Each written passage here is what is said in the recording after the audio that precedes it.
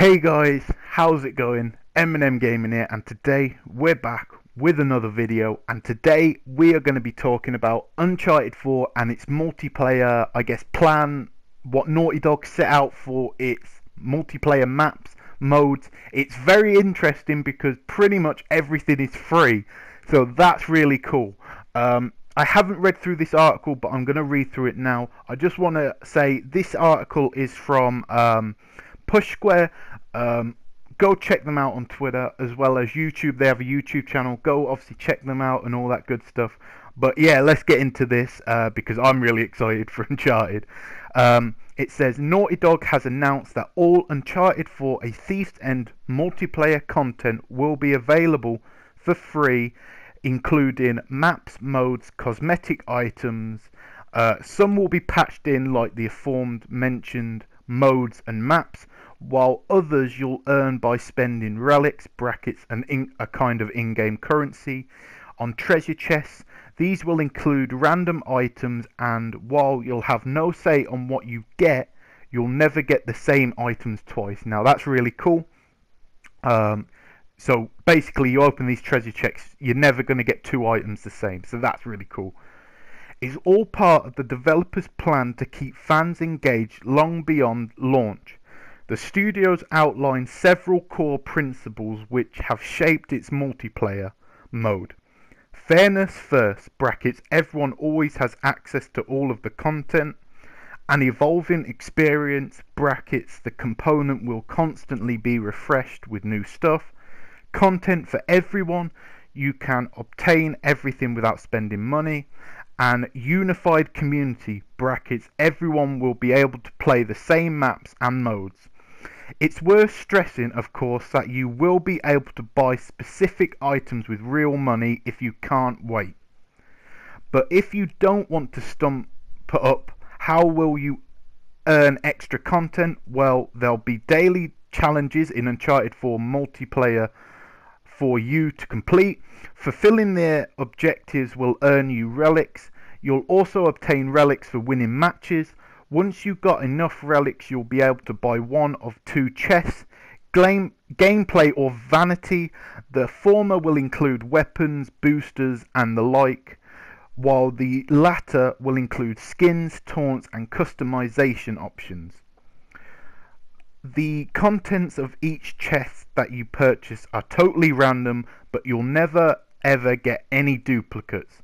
We're fine with this system for the cosmetic items, but it seems a bit shady to lock weapons behind the same system, especially when some with disposable income will simply be able to purchase the best firearms from the PlayStation Store if the game balance is good, though no one should be able to pay their way to victory, which is good.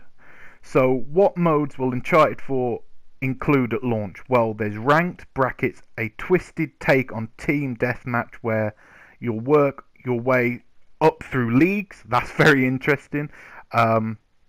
Command, which is a kind of chain link type experience where the MVPs carry a bounty. Team deathmatch, you know the drill here. Plunder, a themed version of Capture the Flag.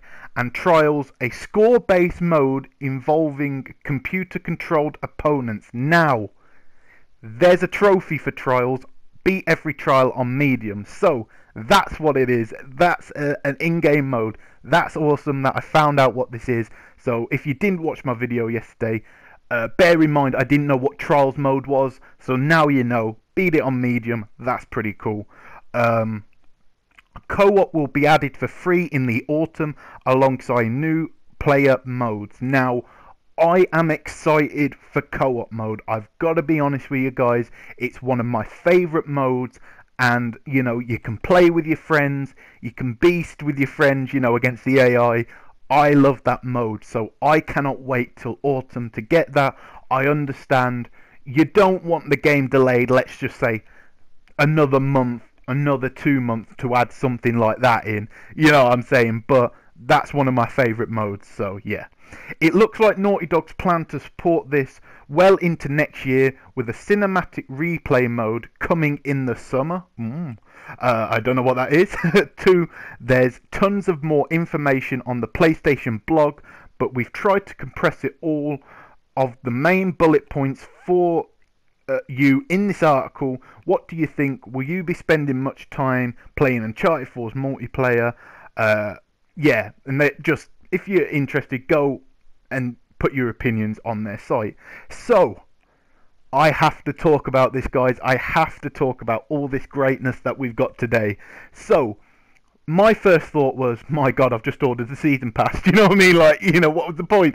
But at the end of the day, it kind of makes sense. I guess you're gonna get your. I don't even know what you get like in terms of the season pass. I know you're getting your story DLC, which is exclusive to the season pass. You might.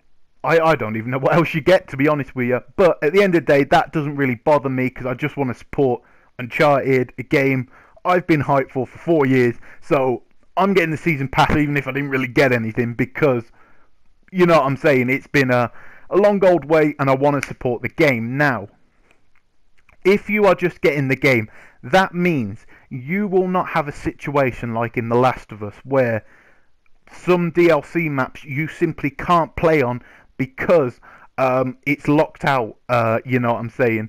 So that's awesome. So literally you will never have a problem finding a match in Uncharted 4 because everyone has access to the maps.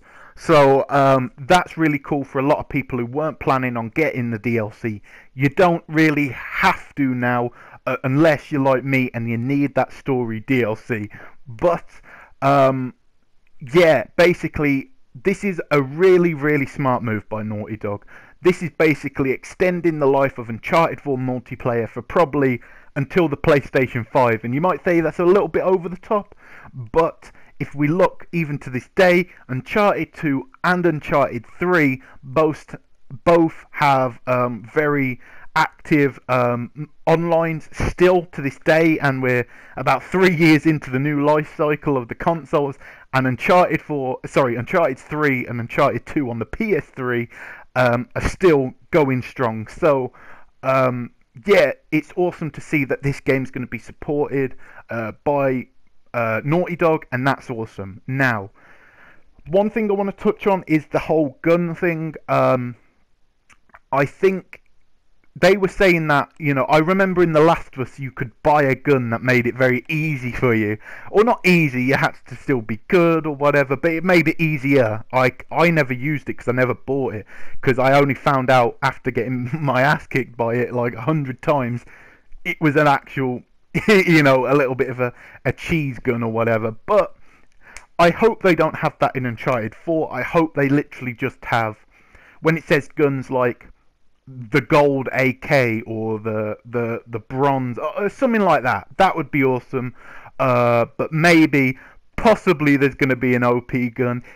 There usually is in most games, and I can't see this being a different. Really, this is awesome. So like, if you're really impatient and you want to drop £20 or something and get all the customization options, you can do that. And I guess Naughty Dog want to give you that option simply because, like I said, this is sort of a service. You know, Uncharted 4 is sort of a service. You know, they had DLC on the Last of Us because they want it to last for ages. They have DLC on other Uncharted because they want the game to last. So if you do have a bit of spare money and you just want to fancy just buying it, I mean, there's no problem with that. Some people hate DLC, and if you do hate DLC, well, you don't have to buy any of it. That's awesome, you know. The maps are free.